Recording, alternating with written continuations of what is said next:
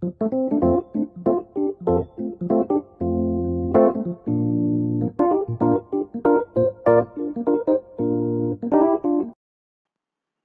everyone, this is Ramalinga Prasad Kuppa. Welcome to my channel Pharma World. Today's topic is risk assessment for a process change, for an API manufacturing process change. This is part 1. Today's topic details about a process change in API manufacturing. This video takes through variety of risk elements that must be addressed to achieve an effective risk assessment report for mitigation. The listed elements are only few typical elements. Many other elements, depending upon the process, may be addressed. In this video, part 1, it is limited to process related changes only. In coming up parts of videos, we will learn on the other types of changes. Manufacturing process change. Basically, process change involves in the following: change in processing steps, changes from the approved process steps, changes in input quantities, it may be minor or major, changes in input materials, the chemistry change, changes in chemistry is a major change. This change needs a detailed risk assessment for establishing the risks and mitigation. Changes in vendor. If the vendor produces the input materials with the same route of synthesis, including the solvents and reagents usage at various stages of process, the change is considered as minor. Otherwise, it will be considered as a major change even if one solvent is changed. Changes in specifications and test methods. If there is no process change and only test methods and specifications are revised, it may be considered as minor if the revised process material can be evaluated successfully with the validated method. Changes in critical equipment is considered as a major change. Changes in manufacturing location is also considered as a major change. Let us see how the risk assessment is done and the mitigation plans are done. List out each and every activity of the proposed change process steps. In risk assessment, the first step would be to list out each step carefully. Do not jump into conclusion that the step is very minor and need not be included. The decision of minor should be made only after evaluation.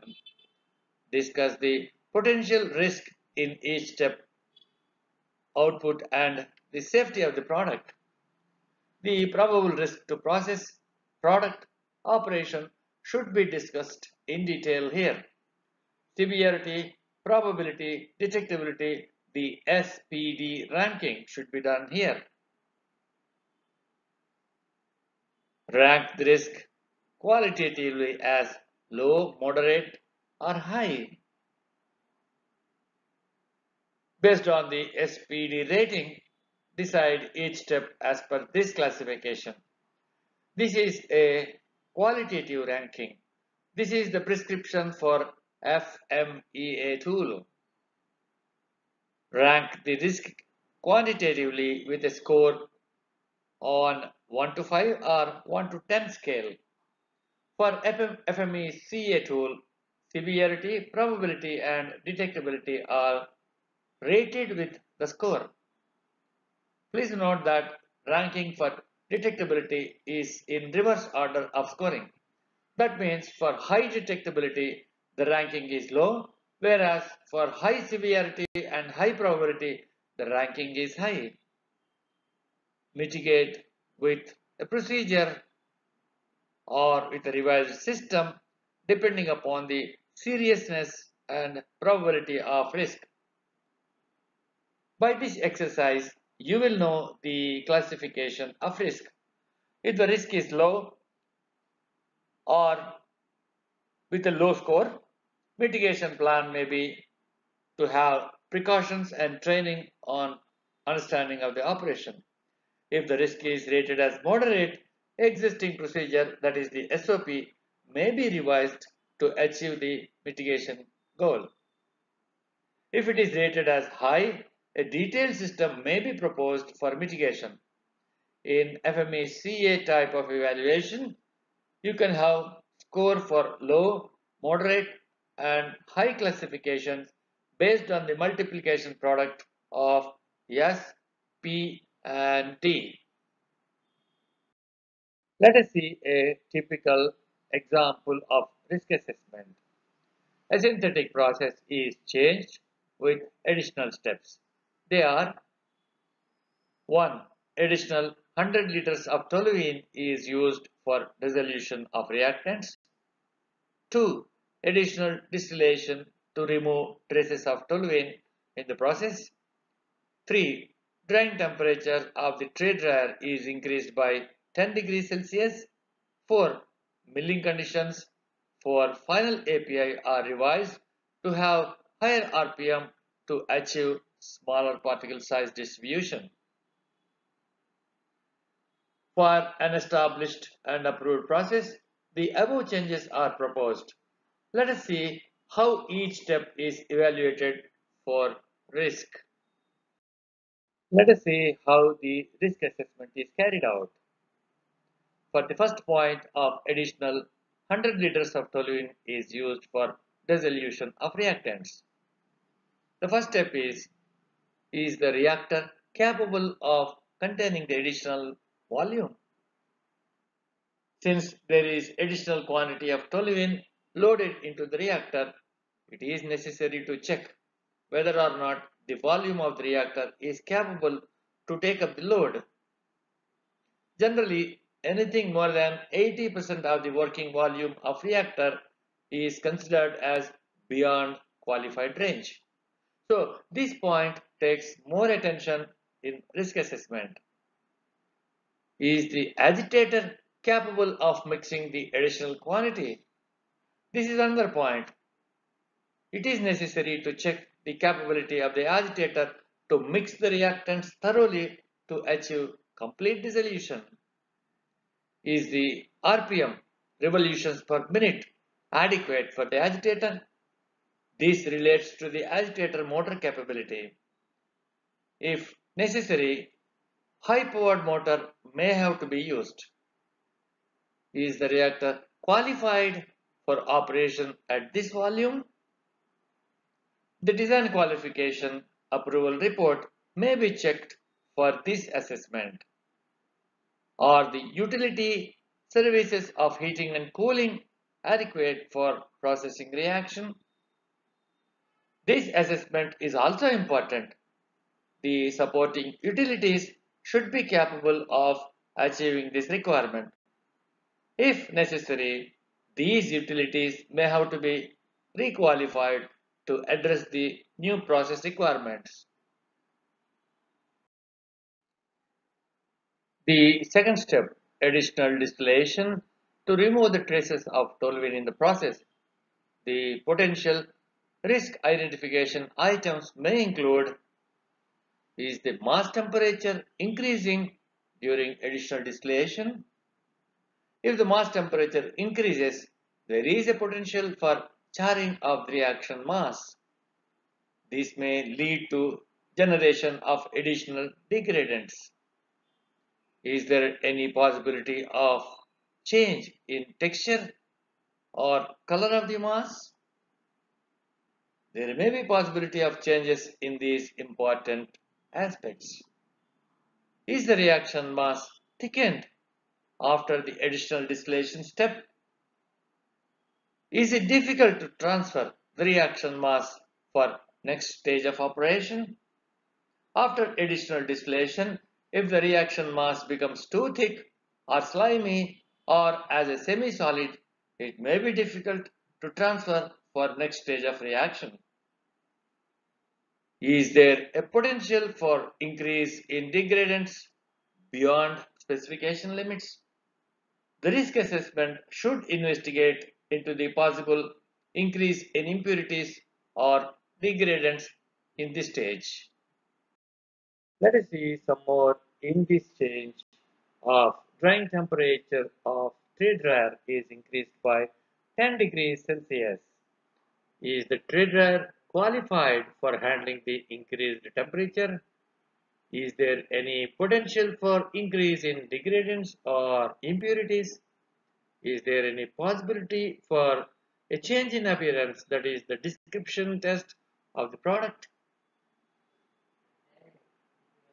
Similar approach as described above should be taken here too. Because of increase in temperature, these attributes may change.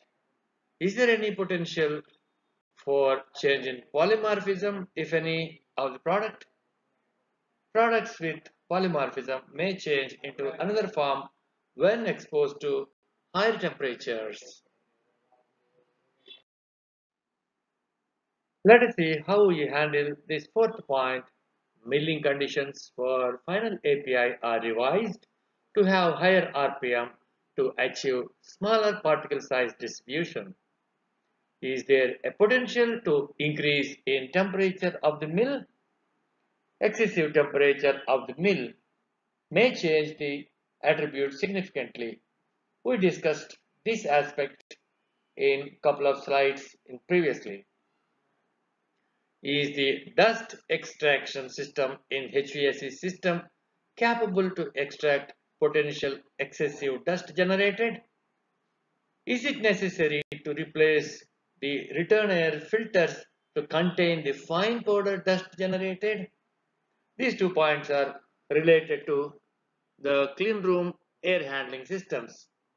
The risk assessment should address these items for this proposed change.